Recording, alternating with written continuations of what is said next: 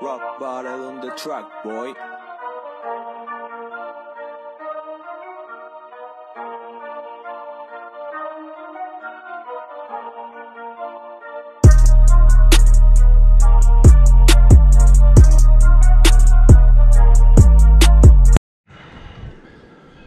Alright, so let's look at some of the stuff you'll find on a laptop.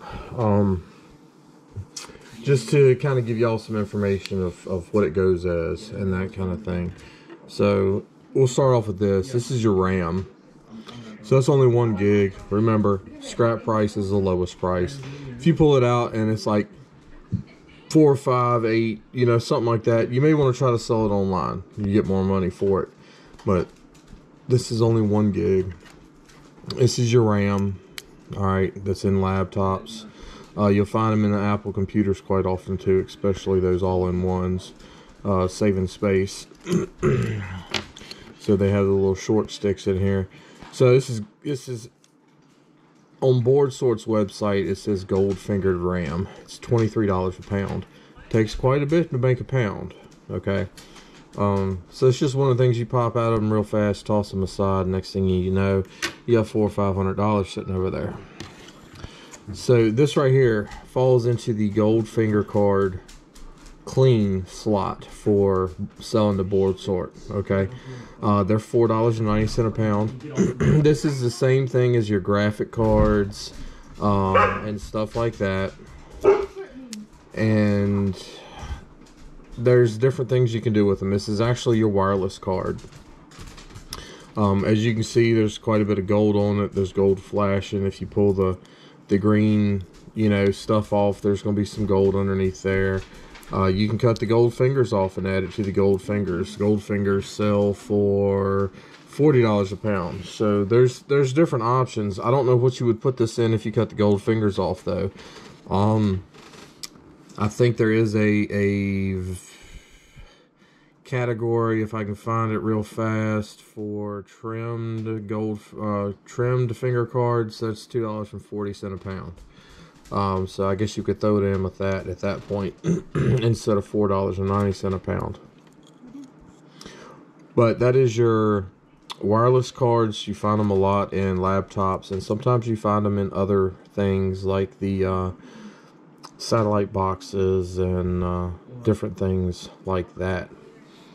So a lot of times this is going to be the processor that you get out of a laptop. They're small, they're lightweight. You can see the gold pins on the bottom. They don't weigh much of anything, that kind of thing. So let's see if we can read what it says. It is an Intel, but it is not an i-Series. i-Series have the metal top on there, and you still have to read. So these right here, they fall under the green/brown fiber no metal category for BoardSort in the processor area. And these are $17 a pound. Now if y'all watched previous videos, I weighed a couple of them. They're like what, 0.2 of an ounce a piece or something like that. Super lightweight, so it's going to take a lot to make a pound.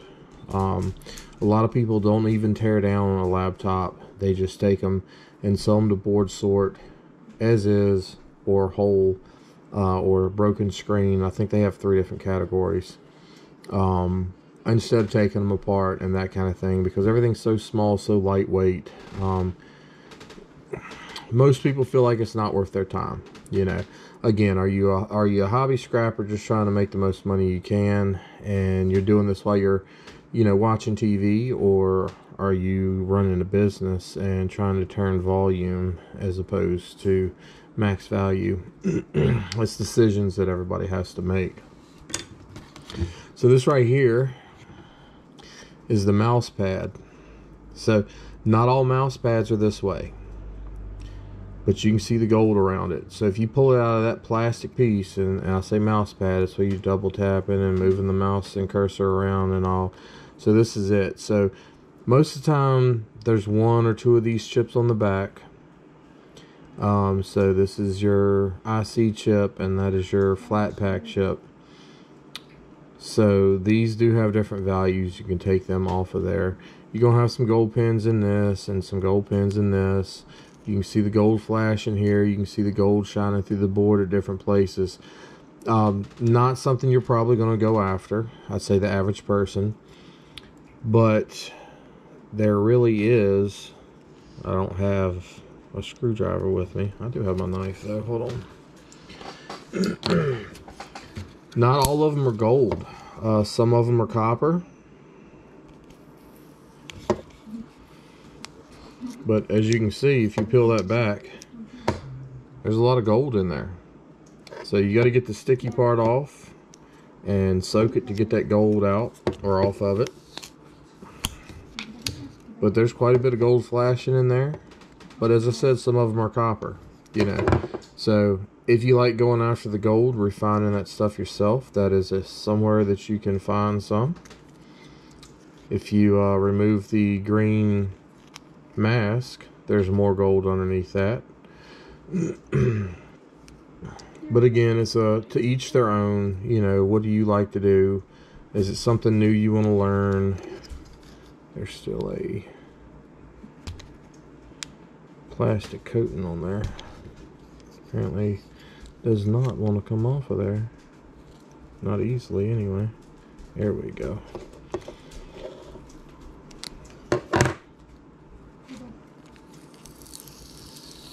Now we're getting down to it. So you can probably see that film in between the two where it's peeling off. All that's glue. So you have to remove that from there to be able to get to the gold that's underneath. And very seldom does it come off this nice and neat. But this one did. So, I mean, that side's ready to process if that's something you wanted to go over. Go after. There's no glue left there or anything like that.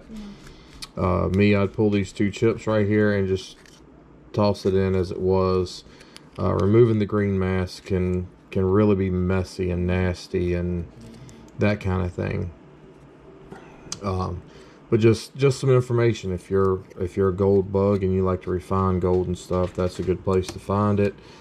These right here, you can hit them most of the time with a heat gun and tap them, and those gold pins will fall off. You can refine that. You've got where that plugs in on these. Most of the time the plug is gold. You got the gold fingers, and well, let's look underneath the stuff here and see what's under it.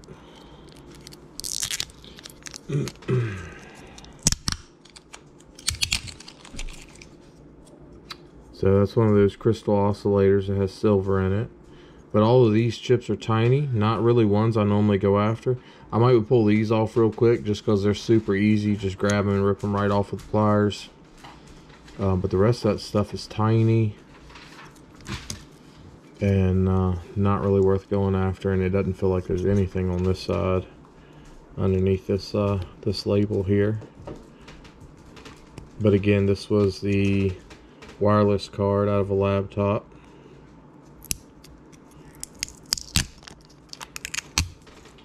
So there you go. Little dots of gold on there, but that's about it. So a lot of this is just to each their own. Underneath there, it's not normally much under those.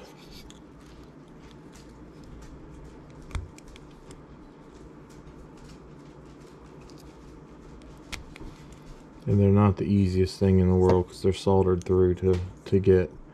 You can pull this chip off. There's gold in that, but again, that's a lot of processing. That's just a flat pack. Yeah. So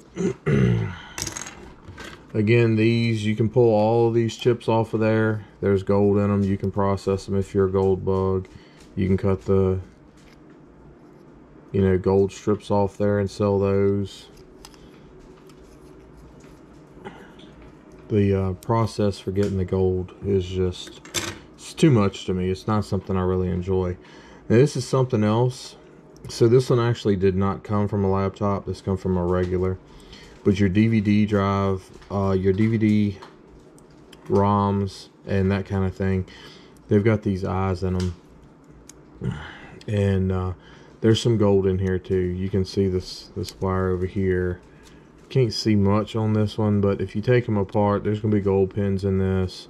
In the eyes, there's normally gold on the back side where the optics are. This one's a little bit different than most.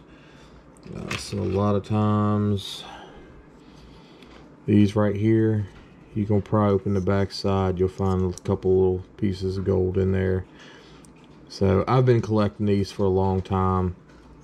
Not something I want to take apart myself. But as I get the industrial machine set up and all that stuff, I'll run them through that to collect the gold and copper and all that to send them. So, and a lot of times this is some of your wiring that goes to it. There's going to be some gold and little tiny gold wires in this. And your pins have gold on them. And of course there's lots of connections that has gold. This is actually the SD card, and that's where it makes its connection. There's gold there, there's gold here. This is actually looks like it's off of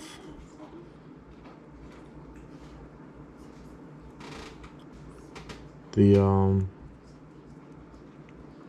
board off of a hard drive, to be honest with you. But you can see there's gold pins. So there's lots of things you can find gold in and you can go after. So hope this is helpful for y'all. If you have any questions, you know, stick them in the comments. I'll try to get back to you on them.